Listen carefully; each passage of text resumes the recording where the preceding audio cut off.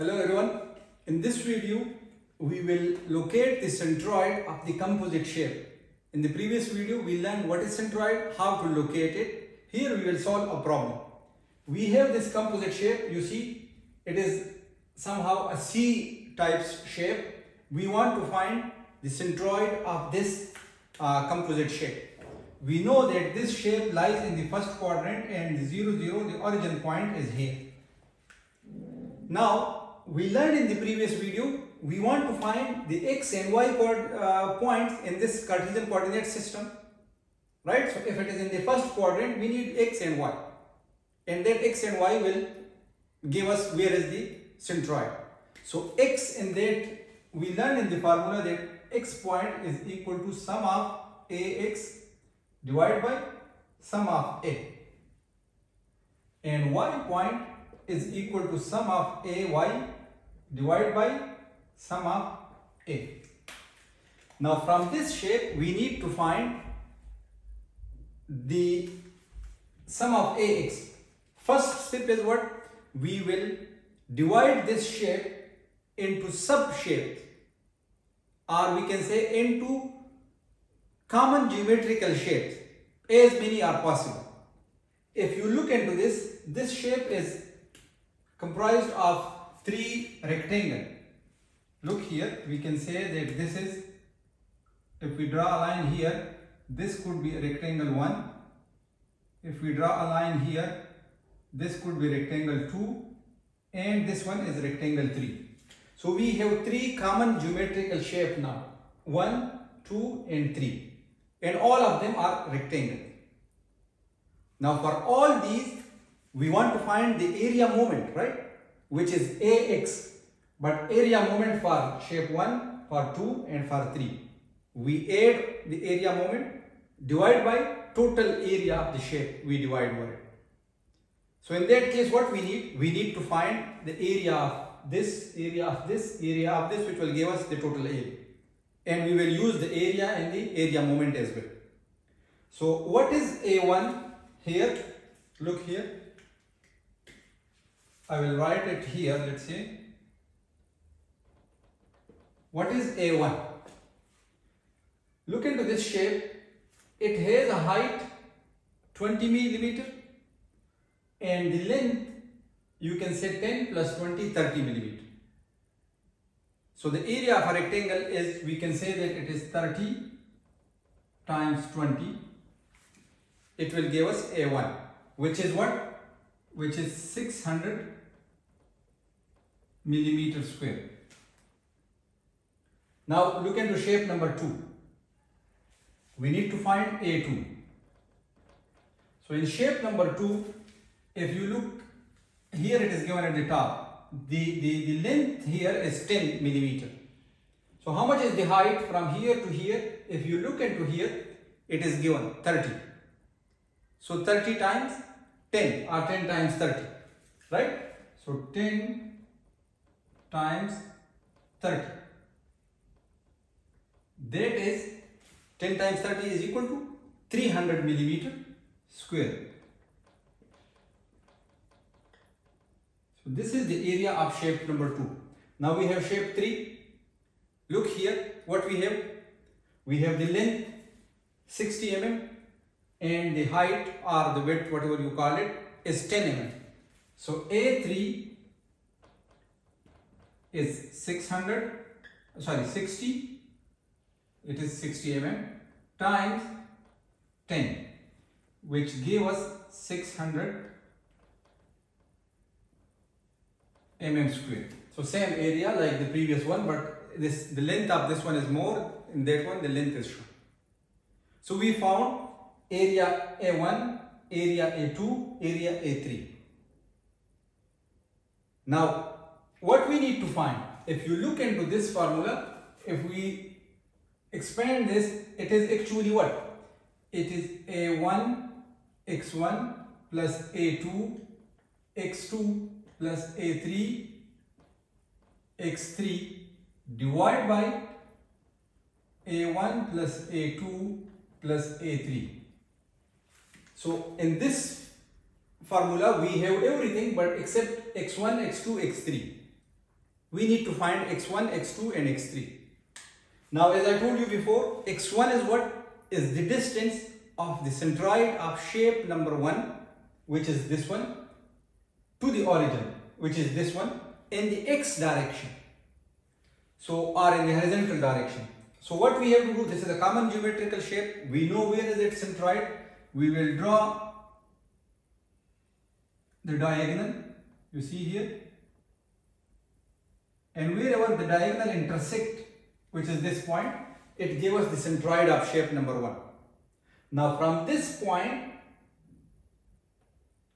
to 0, 0, what is the you can say the distance? So look here, we know that from here to here it is 10, and from here to here it is 20. So total length from here to here is 30. So the centroid of the rectangle, it will lie in the center, right? Because the diagonal intersect at the center of 30. So center of 30 is what? From here to here, this distance. And it is 15 mm. Because in the x direction, from origin, this is origin line, right? 0, 0. X is 0 here. So from 0, 0 line to the centroid of shape 1. How much it is far? It is 15 mm far.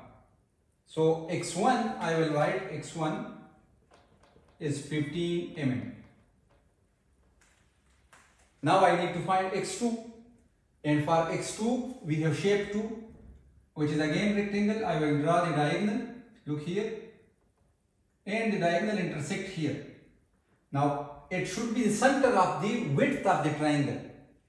Now the width of the triangle total is how much? 10. This is total is 10. So from here to here, this distance will be 5 mm. Now 5 mm is x2.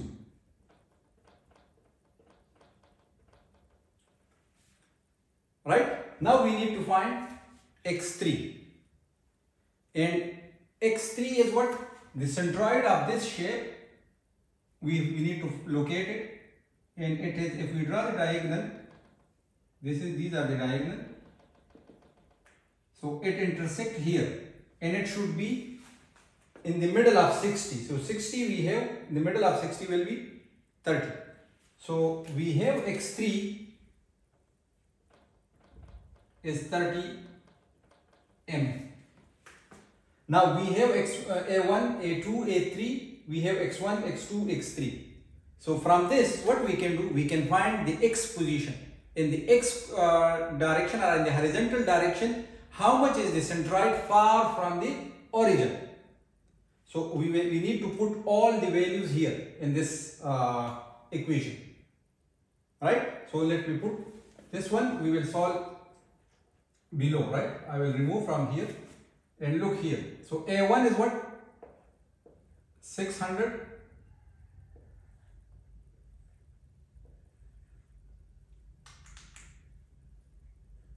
times x1, which is 15, plus A2, which is 300 times x2, which is 5 mm, right? Plus A3, again 600 times the distance x3, which is 30 mm. Divide by A1, A2, A3. So what is A1? 600 plus 300, again plus 600 A3. So this we have to solve. 600 times 15 plus 300 times 5 plus 600 times 30 divided by 600 plus 300 plus 600. This will give us x bar. So if you do this calculation using calculator, x bar will be equal to, you have to put all these values in the calculator, or you find this one first and then divide with this one. It is up to you. So this will give you 19 mm. which is what? Which tell us that the centroid of this composite shape is 19 mm away in the horizontal direction from 0, 0. But with that 19 could be, look here, if we draw from here, so that 19 is somehow here, right? So this total line from here to here, this total line is 19 mm away. Now we need another point to locate whether it is here, here, here, here or where. So for that we need to find y, right? So for y what we need? We need a1, a2, a3 which we already have. We need to find y1, y2, y3. The distances in the y direction, right? So what is y1? The centroid of shape number 1 is this one, right? So the distance from the centroid of shape 1 to the origin. So if you draw a line from here, this is the centroid and this is the origin. So this distance, how much is this distance? It is y1. In the y direction, how much is the centroid of shape 1 away from the origin? So look, this is 20. So if you divide this shape into 2, so we have 10 here, then we have 30, so 40, and then we have the last 10, so 50. So 50 mm is this distance, 50 mm. So y1 is 50 mm. Now y2, what is y2? The shape number 2. We have, where is the shape 2? This is shape 2 and this is the centroid of shape 2, right? So how much it is far this shape from the origin? This much, this distance, you see. This will give us y2. Now look, how much is this distance? If you go from 0, 0, we have this one triangle, the height of this triangle is 10, and then this is the middle of 30. So half of 30 is 15, plus 10 is 25. So we have 25 mm. So 25 mm is what? Is y2. We need to find y3. y3 is the distance of shape 3, like the centroid of shape 3 is how much far from the origin. So where is the centroid of shape 3? This one. You see, if you draw a line in this way and we have the origin here. So this small distance is y3 and this small distance is what? Half of 10. The height of this rectangle is 10. So it will be 5 mm. So it means y3 is 5 mm. Now what we will do?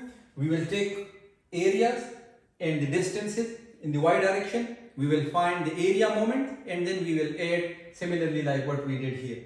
So here if I write the formula for the shape, for this shape in the y direction. So what will be the formula? Look here. The y bar is equal to sum of ay divided by sum of a. Now what is ay? Is the area moment in the y direction. So I can write like this way: a1 y1 plus a2 y2 plus a3 y3 divided by total area a1 plus a2 plus a3, right? This will give me y bar. Now what I have to do? I have to just put the value and get the value, right? So I will put the value here. A1 is what? 600 times y1, which is 50, plus a2 is 300 times y2, which is 25, plus a3 is again 600 times y3, which is 5, divide by a1 600 plus 300 plus 600. Total area a1, a2, a3. Now you put this whole thing in the calculator, calculate it, and you will get that y bar is equal to 27 mm. So we got x bar from here. We got, sorry, this is y bar, and here we got x bar. Now we know the xx line, right? It is this much far. We need to draw the 27 mm in the y direction. So where is 27 mm? Look here. We start from 0, and if we go up, this is 10 up till here, because the height of this is 10, and then the middle, this 25 mm, the centroid of shape number 2 is 25 mm away in the y direction. So just 2 points above the 25. So this is 25, so we will have 25 line here. It's 27 line here, right? So this is 27. Now wherever this xx line and the yy line intersect each other, that point, which is this point, you see, this point is the centroid of shape number, of the composite shape, which is this total shape. And this is what? X and y. And we can even write that x is 19, y is 27. So this is the centroid of this whole composite shape, and this is the way how we locate the centroid of this composite shape. Any composite shape we can use the similar way, right? But for this one we have the complete procedure and we solve. So any shape, just we need to follow these steps. First we have to divide that shape into common geometrical shape, right? Maybe 2, 3, 4, whatever is it. And then we apply the first moment of area, like this formula, to find the x and y, or we call it x bar and y bar, which will tell us where is the centroid. And as I told you before, that this is geometrical concept, not related to mass related concept. So that's why you see here, even this centroid is not within the shape. The shape is this C type, right? But this centroid is outside the shape. So it could be outside the shape because it is geometrical concept. So this is how we find the centroid of any composite shape.